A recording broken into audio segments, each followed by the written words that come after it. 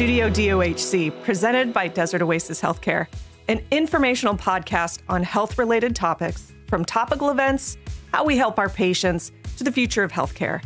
I'm today's host, Dr. Lindsey Valenzuela, and I'm joined by Dr. Brian Hodgkins. This is our very first podcast. We appreciate you joining us on this journey and hope to win you as a listener. We also hope that after you listen, you feel like you've been educated and share that information with others. Today, we want to talk about COVID-19. What happened? Where are we? And what to expect? The first official case of COVID-19 in the U.S. was on January 20th, 2020.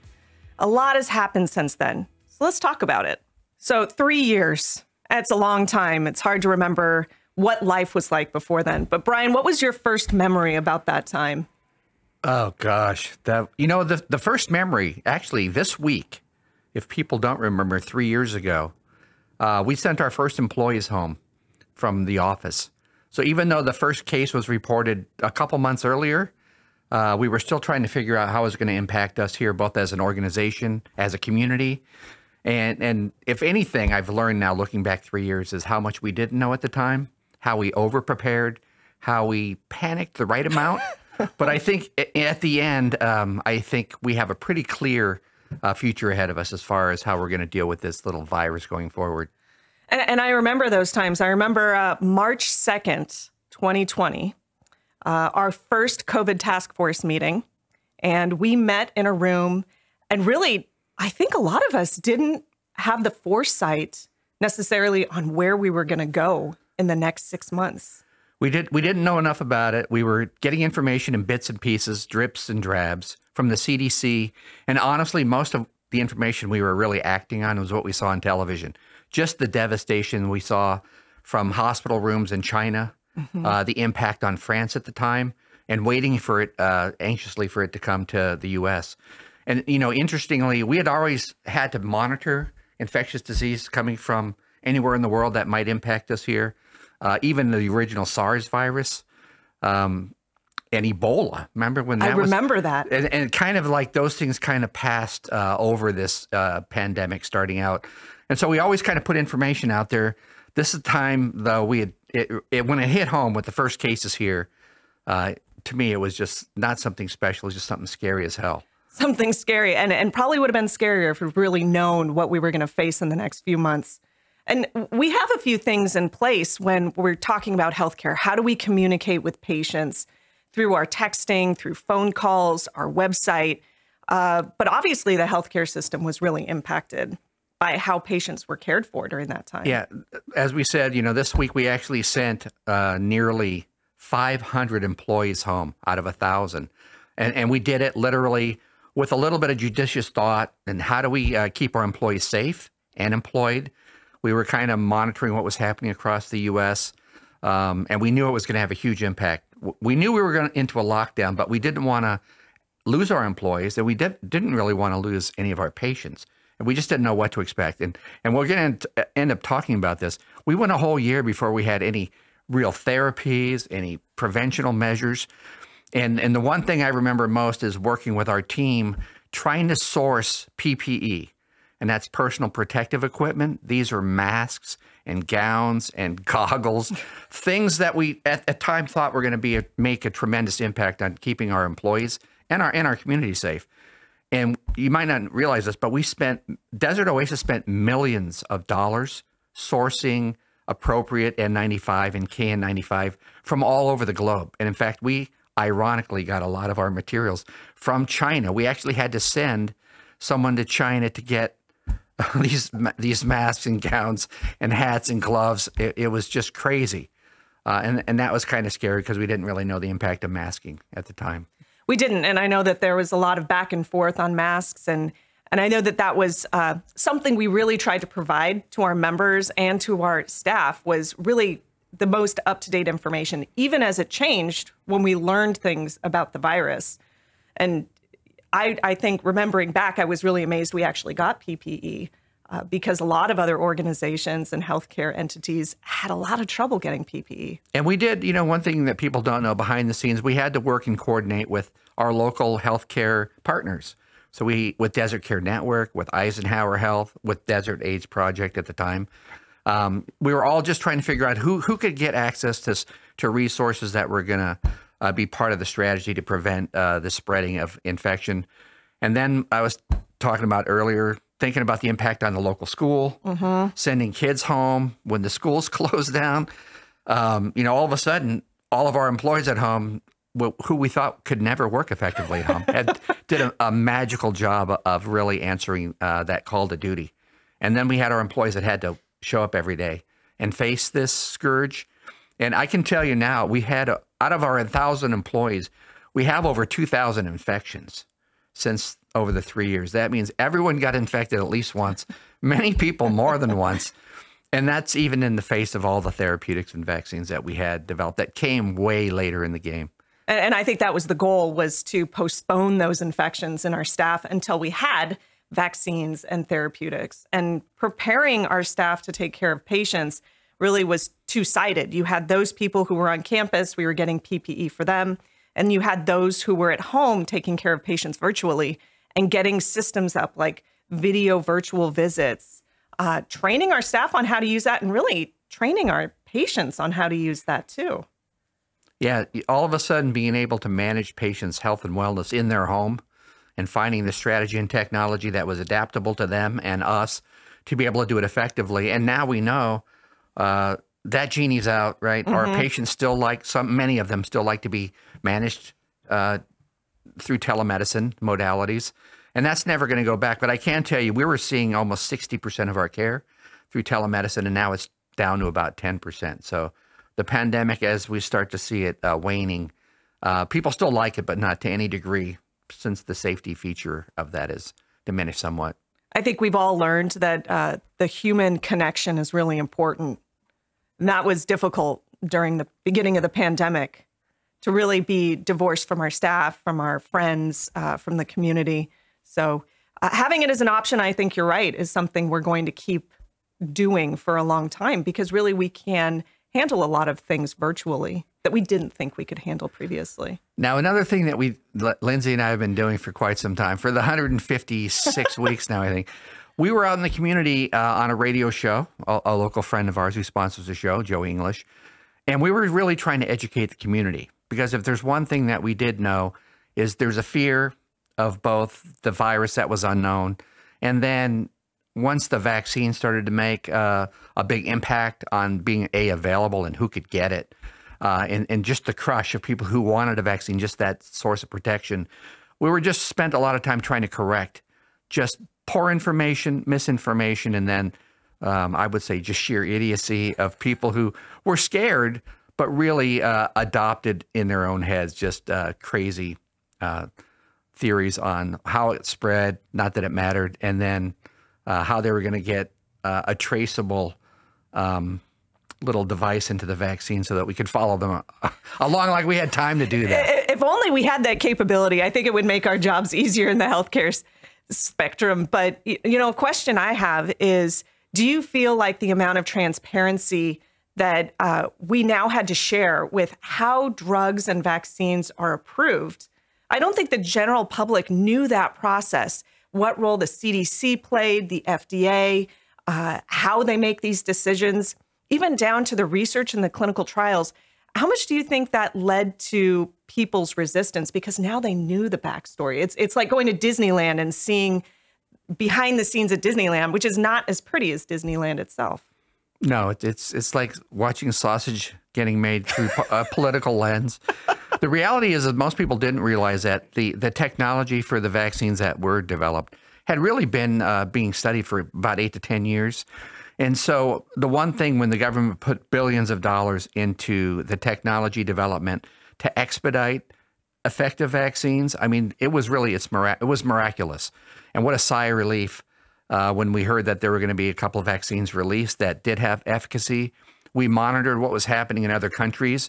These were vaccines built on old vaccine chassis, meaning attenuated or virus particles that, if you look at the Russian vaccine, that didn't work, the Chinese vaccines didn't work. We were light years ahead with a vaccine that had tremendous efficacy, at least against the originating COVID-19 virus. What's really exciting now is we've learned so much about that technology because of the amount of money that was put into research, that now we have other options that are coming from that, ways to improve the influenza vaccine, cancer therapeutics. It was really a wonderful side effect of that amount of money that was spent on our vaccines. Yeah, and we in Desert Oasis, we didn't invent the vaccine, but we did invent a great way and a process and a platform really to deliver it to the community, because most people don't realize just to get access to that vaccine and work in the community to actually make it available was heroic. And why don't you share with us, Lindsey, some of the things that we had to do to get the vaccines on site for our community? I remember that day. I actually remember receiving the first vaccine in January of 2021, January 8th, actually. But there was a lot of work that went into it before then, really connecting with the county in a way that we have never connected with them in the past, being able to procure a freezer that had the temperatures required to store some of these vaccines. I had never seen a deep cold freezer like that before. And these vaccines came in packages the size of a small pizza box. And the freezers were bigger than your biggest fridge you might see in a commercial kitchen. So we started out by vaccinating our employees and our staff that were most at risk.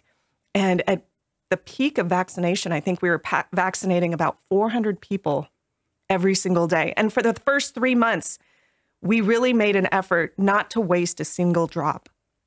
And we didn't. But, I think we've learned a lot about the infrastructure of vaccines themselves. We've done a lot of improvements in how we store and receive medications and how we distribute them. But vaccination continues. We've gone through our ebbs and flows when we've seen updates in the vaccine emergency use authorizations, when they expanded to different populations. We really had to adjust our vaccine clinics to how do we make 3-year-olds feel comfortable in a really very adult healthcare environment. So it took some thought. And one of the things that Desert Oasis really does well is our collaborative efforts between different departments, different clinicians and professions, meeting on a regular basis to go through what's best for the patient, how do we make this efficient, how do we help people understand what they need right now. Yeah, one of the stories, I think I can share this right now because the person I'm going to talk about actually, rest in peace, passed on. But early on when the vaccines were available, the queue, you had to qualify. You had to be a certain age. You had to have certain risk factors. And we knew everybody at that time was surveying really what was happening. And we saw that old people were dying. And in fact, people don't realize we take care of about 30,000 seniors just in our Medicare Advantage population. We lost almost 700 patients to COVID, although a lot of people around here thinking it was still a hoax. But we felt the personal loss. We did. Where we couldn't prevent. And many of these, I would say 95% plus, were unvaccinated, unwilling, or we just couldn't reach them. But early on when the queues, where it was so difficult and everybody wanted to jump the queue, you would fake your age, your driver's license, like you were trying to get a beer for the first time. But we got a call from a sitting U.S. senator who wanted her at-risk husband vaccinated. And so for sure we were going to accommodate. And at the time, they had to fly on a private jet down here. And we were expecting just the individual. I remember this. And then it turned out the plane had been filled with staffers. The pilot came over. So we vaccinated the entire crew that day, the whole plane load. And then we told them, guess what? You have to come back. Yes. Because this is a 2-dose series. And they flew back literally, was it 21 or 28 days later? I remember that. And I remember thinking, we've created an experience that works for everybody. And it's one that kids feel comfortable in. It's one that our staff feels comfortable in. It's one that a senator's spouse feels comfortable in. A lot of that had to do with making it inviting, having really wonderful slogans and post-vaccine photo opportunities to really get people excited about having something to protect themselves. Because for a year, we had nothing. And needless to say, that opened up a can of worms, because then we started getting calls from very important people all across California who wanted to come out and experience, getting vaccinated in our clinic, our little clinic that, as Lindsey talks about, with reverence. Well, we did vaccinate at this point, almost 120,000 doses have been given in the community. Yes, and that's an impressive number for any vaccine strategy, but countless lives were saved, and I'm glad we were a part of that. Now, that was great. There are some things that we probably could have done better, because I remember on the radio, I got some nasty calls from people that listen to this radio show that Lindsey and I are fortunate to sit on, complaining about mask wearing, and then complaining about, remember when people would come in, we told you, sit in the garage, wash your cans, take off your clothes or whatever if you're out in the community. And probably all that was, now we understand, was probably not necessary. Picking up the virus from, shopping in the grocery store was not the primary mode of transmission. But we didn't know any better. And masking, I've heard people say, well, masks don't work anyway, Brian. That's a bunch of crap. And I can tell you this, masks saved thousands and thousands of lives. And if you don't believe it, at least when I say masking, not the kind of mask that I've seen people wear in stores. No. At the time, they would wrap a scarf around their head or tape tissue paper over their nose. The masks that do work, obviously, were the N95, the respirators, KN95, that healthcare workers needed. And if you don't think that those worked, well, we would have lost about another 500,000 doctors, nurses, pharmacists, and other healthcare providers without that protection. So we know that did work. We just, early on, we thought there was a mask shortage. There was for healthcare providers, and so we went with Plan B. Layer up. Layer up. And I think that was a very difficult part of the pandemic from a healthcare provider standpoint, that the science wasn't changing every day, but we were just learning every day about this virus that none of us knew existed until the beginning of January 2020. So having everybody live through that iterative process of understanding the virus, understanding not only its impacts, who's at risk, but then the long-term effects, and then trialing treatments. I mean, that's really the next step that we went through beyond the vaccines was, okay, great, we've got people vaccinated. What do we have to actually treat somebody who's got COVID-19? Yes, and so we have been a provider of every possible approved therapy early on, and Lindsey can walk us through what that changed. The evolution of the pandemic, both the changing in therapeutics and then also the change in the virus, has been kind of an interesting observation. Early on, we saw a lot of death, a lot of destruction. When I say that, I mean people having devastating illnesses, surviving, but now long COVID and other problematic issues. And now we see a virus that's kind of tired of us, as we are of them. So, easy to transmit, right? Easy to transmit, but not as lethal. And so that was an interesting approach. And this is a virus we're going to live with. But why don't you talk about some of the therapies and as they kind of changed along the way? And we're not going to talk about ivermectin, folks, because I know a lot of you thought it did work. There have been 3 great, well-powered clinical placebo-controlled trials that showed it had no effect on preventing an infection or making a current infection better. So we'll save that really for ringworm and other parasitic infections in the future.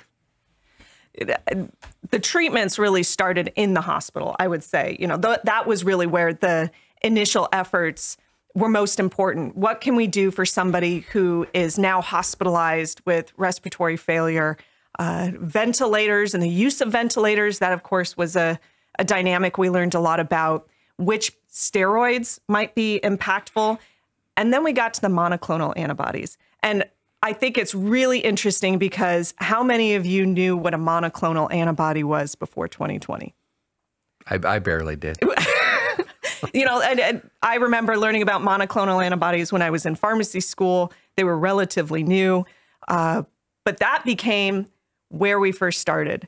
And these all happened through emergency use authorizations. So that gave us the opportunity to give them to select populations based on the research that we had.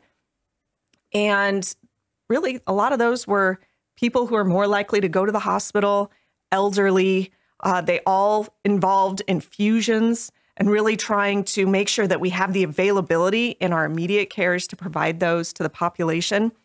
And that's another aspect of the pandemic. All of these were provided for free. So Desert Oasis took these from the county and provided them community-wide to all of the members of the community, Coachella Valley and the high desert. Very difficult to administer at times, wait times of an hour after you get the infusion. But most of them were effective until the variants started. We started to see the change from the original virus to Delta to Omicron, which of course impacted which monoclonal antibodies we use. I think we all got really good at saying funny words like bebtelovimab and bamlanivimab, came up with catchy ways to say it. Bam. Beb and bam. And then we get to the point where now we have orals. I mean, now you're looking at this from the perspective of this is getting a lot more like the flu. And that should be game changer. Game changer. These are things you could pick up at your pharmacy. You could pick up from an immediate care. They can be prescribed through a conversation over the phone. And although the side effects, may be unpleasant, these are things that are really reasonable to continue for a 5-day course. It alleviated a lot of pressure on the healthcare system and allowed us to go back and take care of people who had maybe deferred some of their healthcare for the last 3 years, haven't addressed their blood pressure, that nagging lump they have, a cough that they're not sure why they have it. So those have really been amazing to be able to go back and start taking care of people's primary health care issues. Yeah, there was a lot of deferred health care. But you're right. Paxlovid, all the we've treated thousands and thousands of patients with therapeutics. Yes. That we also know changed the dynamics of infection and hospitalization. It kept people out of the hospital. And that was really the goal. Nothing good happens in a hospital ever. I can tell that because I'm a healthcare provider. But the other thing, Paxlovid, the one thing that I laugh about is people would say, well, am I going to get better if I take this? I said, the only thing you got to worry about is what we heard was toilet mouth or Paxlovid mouth, where everything tasted, it's dysgeusia, but really with perversion. Yes. And we already know that this virus caused lots of things, smelling issues, taste issues after you've been infected. But Paxlovid did work. It had just that one disturbing side effect that people complained about lots. And that's a really good example of something we also went through with the pandemic is the vaccines may have rare side effects.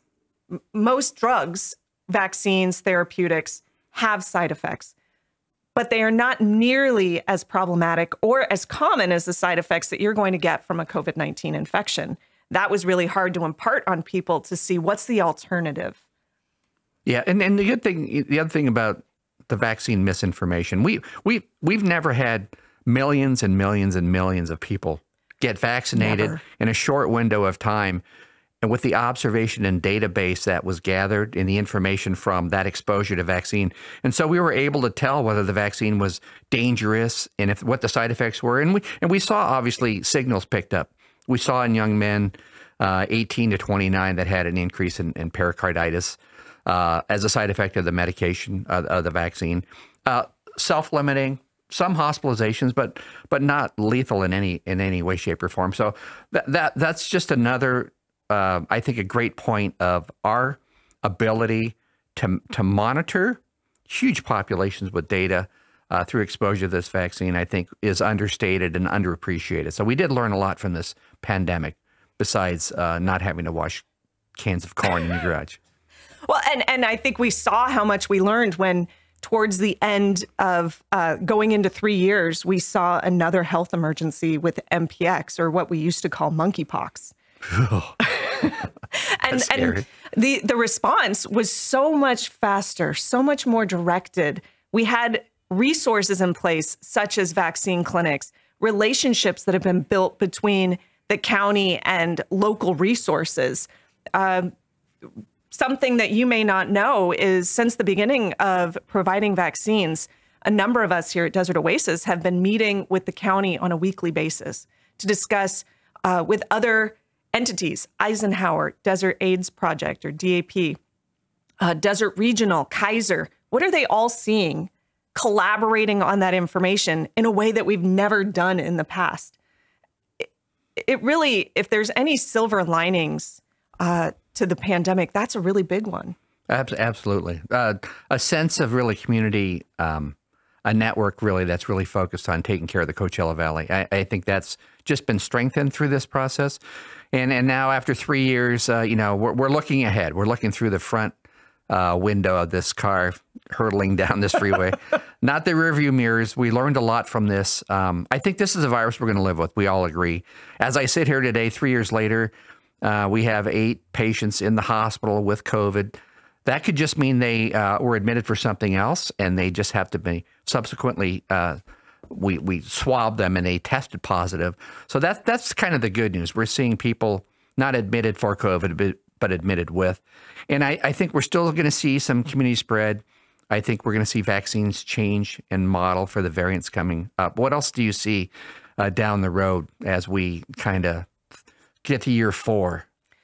I think we're obviously going to see some changes in how the end of the public health emergency impacts availability to the vaccines, to the treatments. Meaning not free. Meaning not free. It's one of the reasons I've really encouraged anybody who hasn't gotten their full vaccine, primary dose and boosters. If you haven't done that, now's a great time. We know how to access them. We know they're free. And we know we have the supply. I think that will change the landscape in how people access care. But I also think we're going to see improvements in healthcare. We're going to see possibly the flu vaccine combined with COVID vaccine, and maybe even something that's offered yearly. We're also going to learn more about long COVID and better ways to treat it, how to take care of patients who have really had a poor course with COVID-19 or continuing to suffer. And I think that'll be really welcome. Yeah, I think it's pretty clear now, as we look back, the vaccines, people say, oh, well, it didn't keep me from getting sick. And the import of the vaccine was not that. We knew you could still get infected, but it did keep a lot of people out of the hospital. It kept them off ventilators and it kept them out of the morgue. And that was the success story of the vaccine. We're going to see better vaccines developed. I was at Caltech recently looking at their Mosaic vaccine, which your own body cells produce what looks like a virus using your own proteins and cells. It's just crazy. So that's going to come. It took me 3 years to get COVID. I avoided it for 3 years. Fully vaccinated, fully boosted. I'm a big fan of getting boosted every week if you can.